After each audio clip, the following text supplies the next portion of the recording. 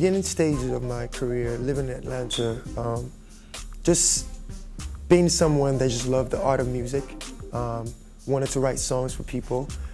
I remember going to different rooms and meeting different producers and not actually given a chance to go into actual studio rooms.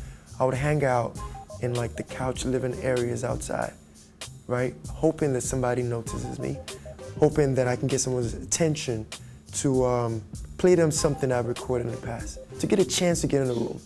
This happened like many years, but one thing for me was I never stopped.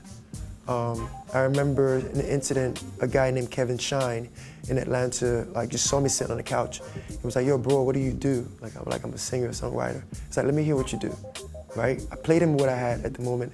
This was after many months of going back and forth to the same studio.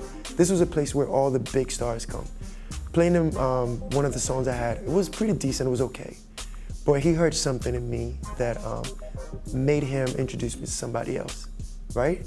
I met another amazing producer that did a lot of big records for Case. This guy, his name is Kenny Smooth. He produced Touch Me, Tease Me by Case, old record. A lot of R. Kelly records back in the days, veteran producer. From that I met somebody else, I met someone else, right? I think this life is a journey. You can't doubt yourself at the beginning stages. Nobody sees your vision, right, except you.